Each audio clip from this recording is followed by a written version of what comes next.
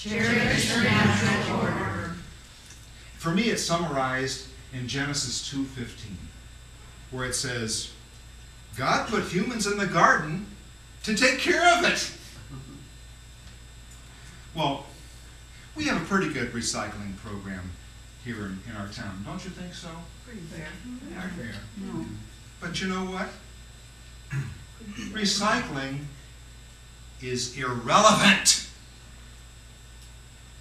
Recycling is of so little consequence if we don't take the next step and to close the loop that is to use products made of recycled materials. Now, it could be recycled office paper, our church bulletins. We need to print those on recycled paper and say so. Print it on recycled paper. What is that? That's a testimonial to the congregation that we are trying to do at least some small step. But there's also recycled paper towels, recycled toilet paper. Yes.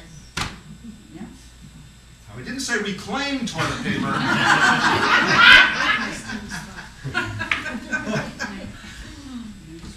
But there's other kinds of things too. Like maybe if you're going to add something onto your house, or maybe a little addition to your church, please consider using recycled plastic lumber.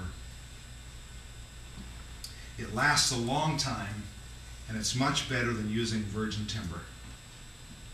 The fourth life standard is nurture people, not things.